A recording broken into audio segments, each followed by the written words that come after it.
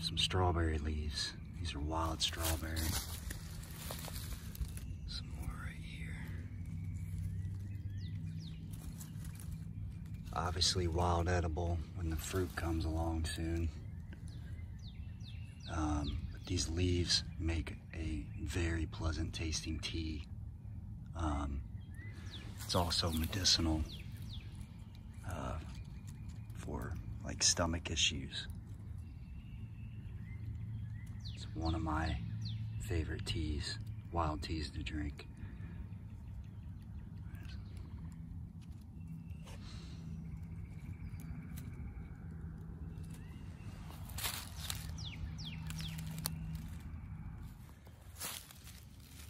Here's a wild strawberry that's flowered.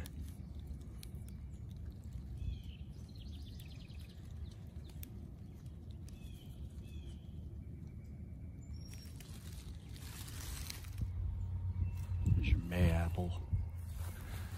Let's see it starting to come. Now these are actually poisonous. Once these fruits are larger and they're ripe and they're lemony yellow, then they become edible. And they'll get about like that big around or so. They have to be a lemony yellow and ripe in order to use them and eat them.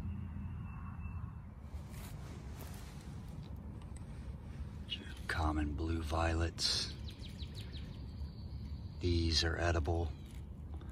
They're high in vitamin A. And the flowers and these leaves, some larger ones. Those are edible.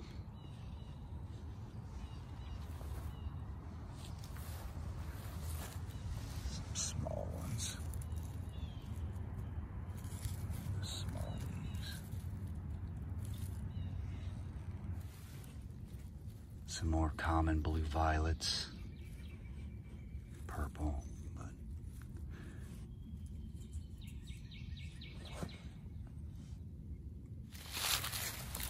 Some spring beauties.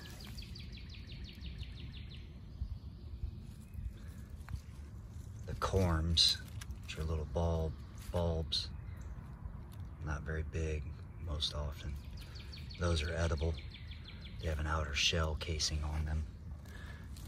You remove that outer shell casing and then you can boil them up and eat them like a potato. It tastes just like an earthy potato. Pretty good.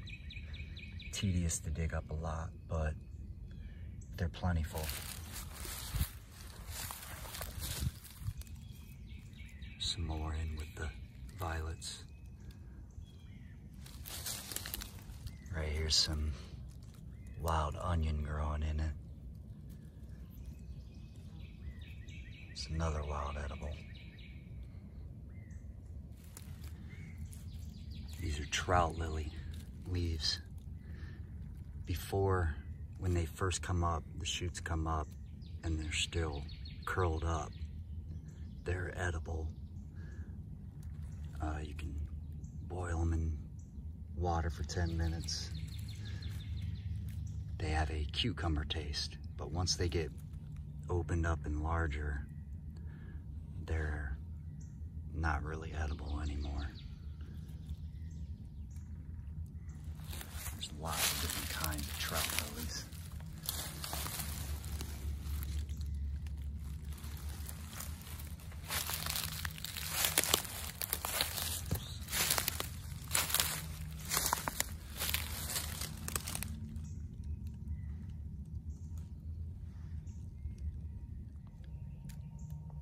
These are your wild leek, the narrow-leaved wild leek. The other one has a purplish stem. These are narrower leaves. They're like a garlicky onion.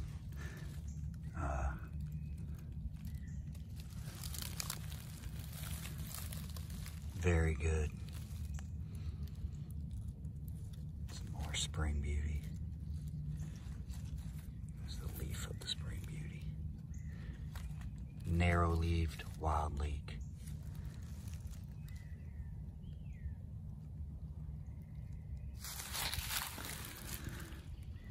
This is an invasive species, garlic mustard. They have a garlicky flavor, the leaves. Younger is always better. They get a little bit bitter with age, as do with many plants.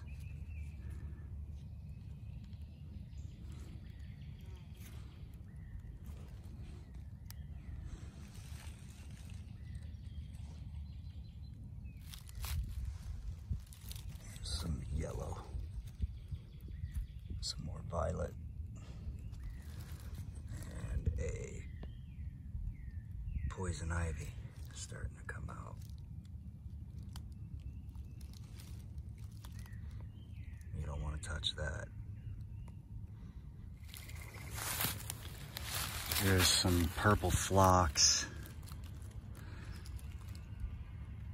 Phlox is one of the plants that have saponin in it, so you can crush them up real good and add water, and it's like a soap.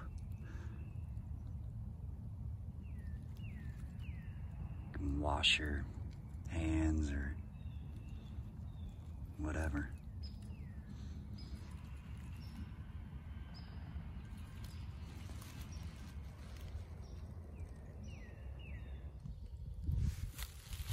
Here are your other wild leeks. Allium trichocum. You can see the purplish stems. They're a lot larger, more broad of a leaf versus the narrow-leaved.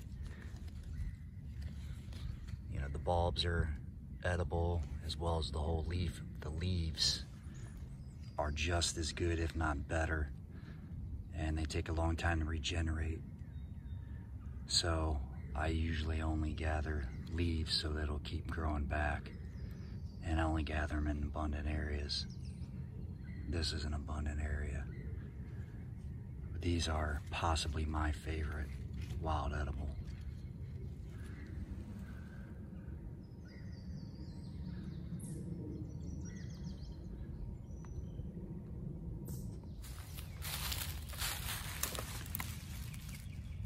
These are large flowered trillium.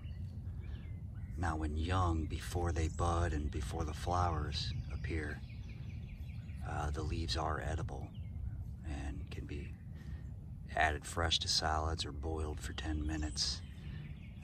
This is one that can be abundant in certain areas. Large flowered trillium is the state flower of Ohio.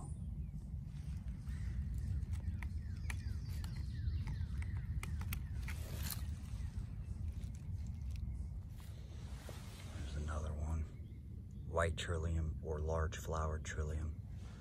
And you have one without the flower.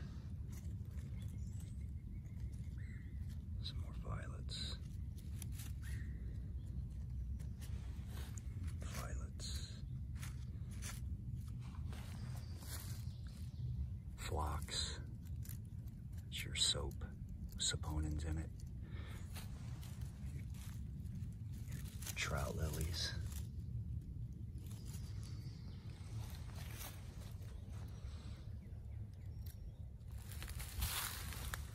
Here's some blue cohosh. This is a medicinal. Native Americans would use it to help aid in childbirth.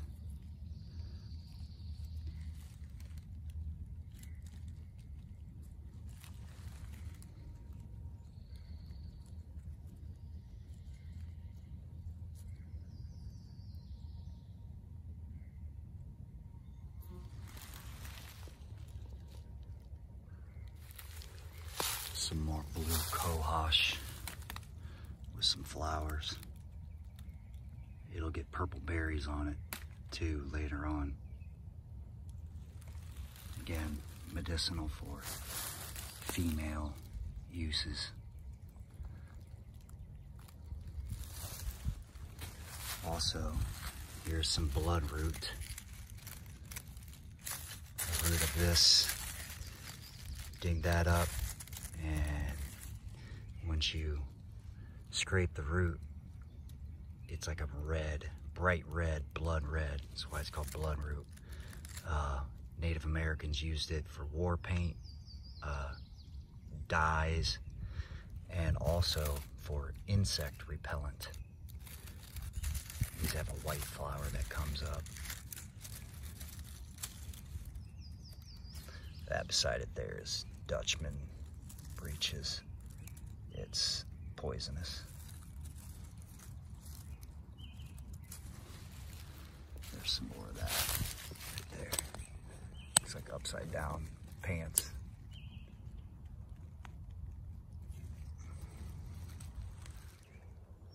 There's a pawpaw tree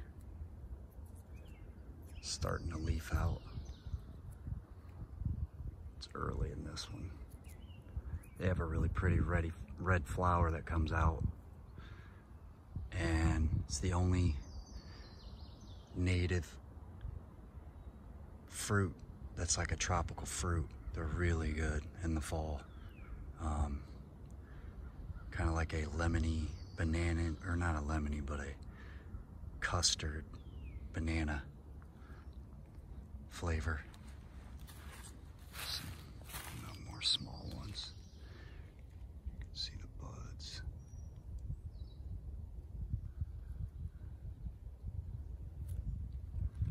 Pawpaw trees. Here's some cleavers. They kind of Velcro stick to your clothing. When these are young and small, you can boil these up, and they are edible.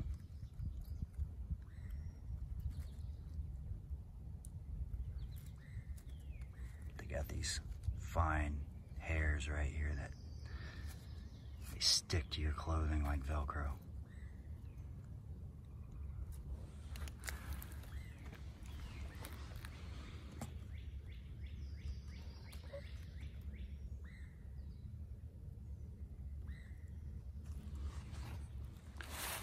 Here's an Ohio buckeye tree. See the leaves. The nuts on these are not edible. However, they are a fish narcotic. You can crush up the nuts and use them in the stream. You crush them up real good and you find a slow moving area that's a deep enough pool. Deeper than this.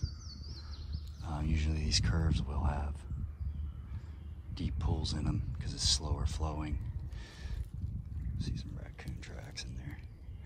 And you wade the crushed up Ohio buckeye nuts into the water, and what it does is cut oxygen off to the fish, and they will belly up and you can grab them, or they're easier to catch. And it is not harmful to you to consume the fish. It just cuts off the oxygen to the fish, makes them easier to catch. I also had it work on a frog. It's Ohio buckeye.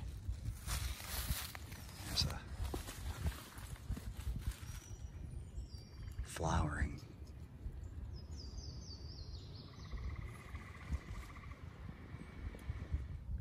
This is actually a really tiny young beech tree, American beech. When the leaves are this young and small, they're edible. You can digest them. Also, they have the nuts that eventually come, and those nuts are edible as well. You can make candy from them. You know, just cover them in maple syrup. Let it harden. But this is American beech. It's a small one, but right now you can eat these leaves. They're really tender.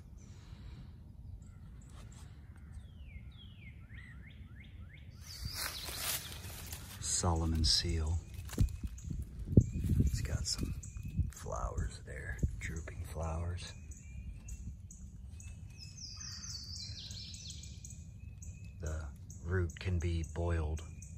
like a potato.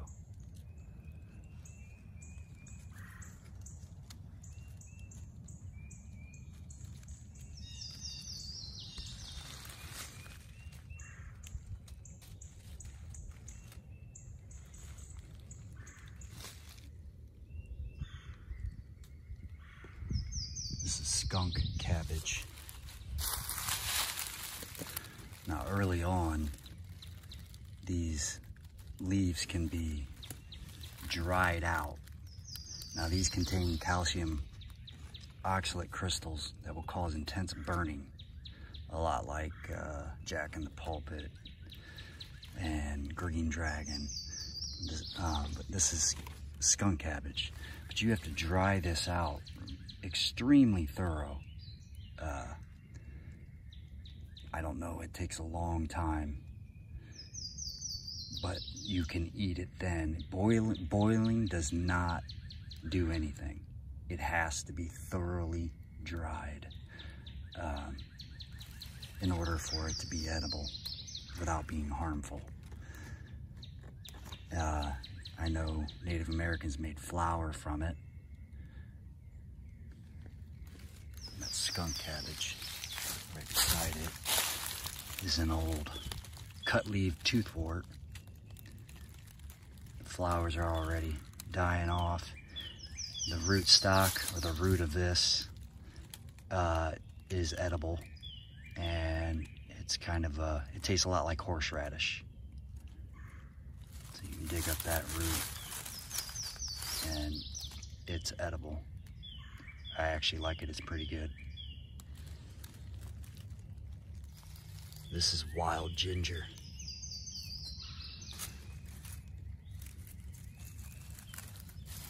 Now these roots are really shallow, but let's see it there. It's wild ginger. You can use it just like commercial ginger. I'd make tea from it as well. You don't want large quantities of it, but you can use it. It is edible for eating and tea. You can see the leaves. You can see the cup difference in comparison to bloodroot. This is bloodroot. See how that leaf does this? It's not hairy, and it has a red root. So that's your wild ginger, that's your bloodroot.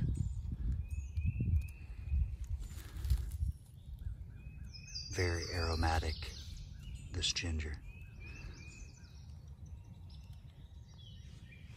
This is partridge berry. These are edible. They have a whitish interior. They're actually kind of sweet, not too bad. I had to spit the seeds out.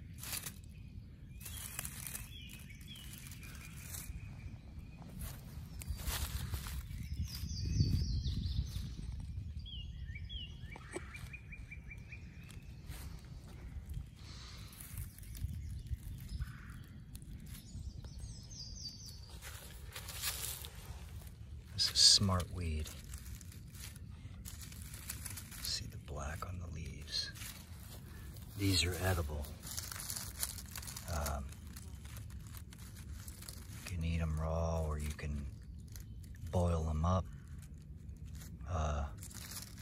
The small rootstock is edible as well. And you don't even need to peel the outer jacket of it. They're small and short, but they're edible. So that's a good survival food. There's actually lots of them.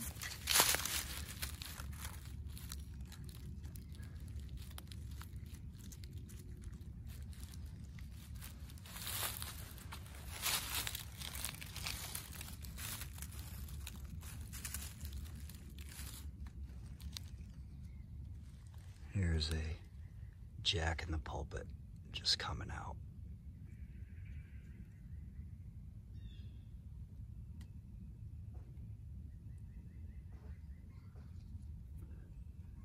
Now these have, just like the skunk cabbage, those calcium oxalate crystals that will burn. So it takes extreme measures to even, you know, think about eating the root of this. You gotta slice it extremely thin and dry it out for a very long time. I mean, up to several months for it to even be edible. But it was also used as a medicinal in Native Americans. You could make a poultice out of it for, you know, itching, rheumatism.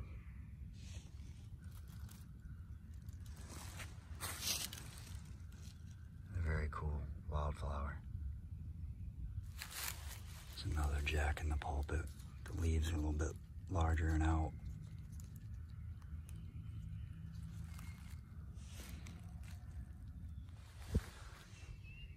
This is winter cress. Now these, when the unopened flower heads, they're kind of opening up now. But you can boil these unopened flower heads for 5 minutes in 2 changes of water. And it's like eating floral broccoli, little broccolettes. Very good. Winter cress.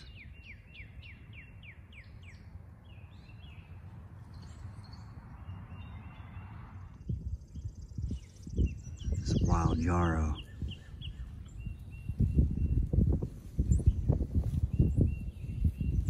Makes a pleasant tasting tea. It's a medicinal and an edible.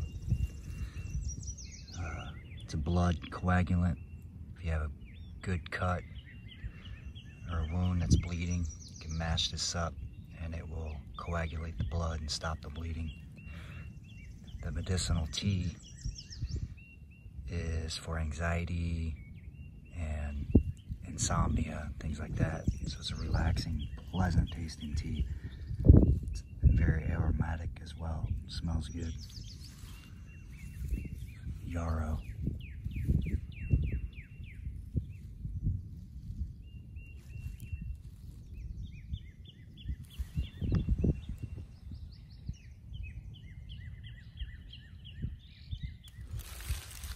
This right here is jewelweed, or touch me not. This is my favorite, one of my favorite, most used wild medicinal.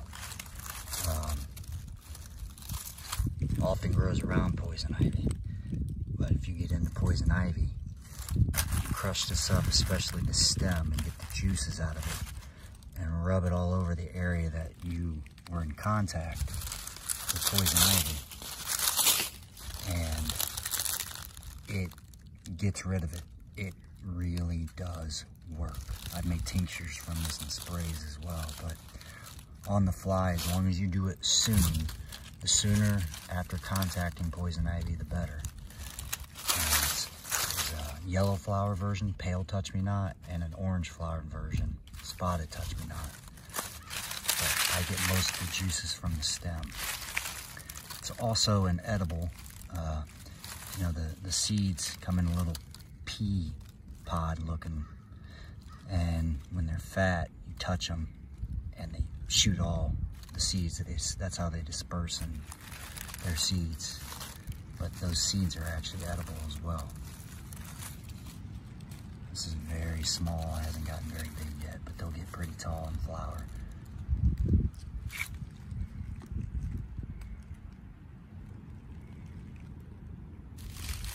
Some more jewelweed, touch me nots.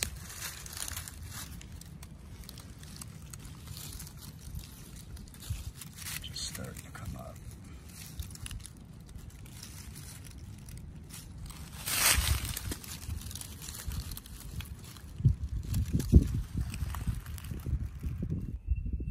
It's your chickweed. All this is edible. Another one of my favorites. You can eat it raw, right off flowers, the leaves, stems. Common chickweed.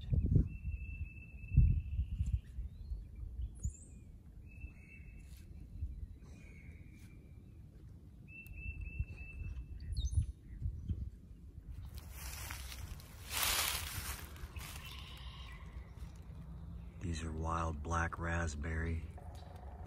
Obviously wild edible for the berries when they come along later on. These leaves can be made into a tea.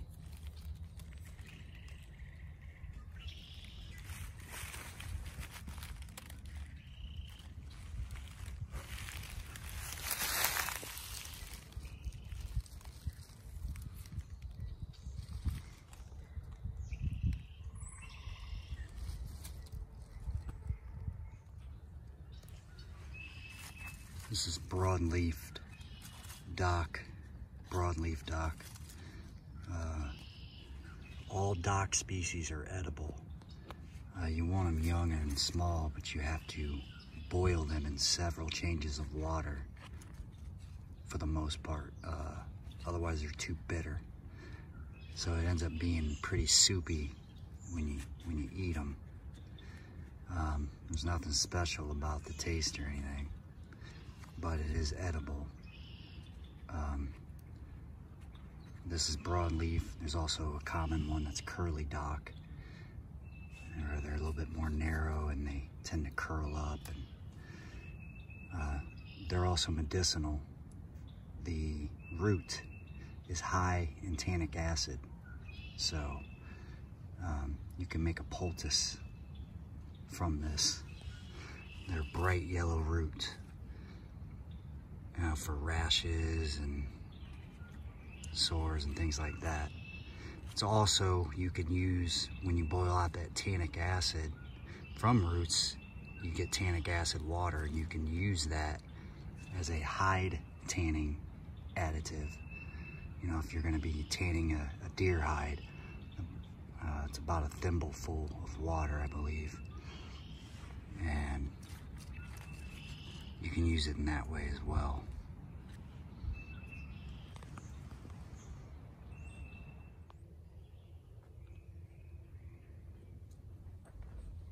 Hillside just covered in wild leeks.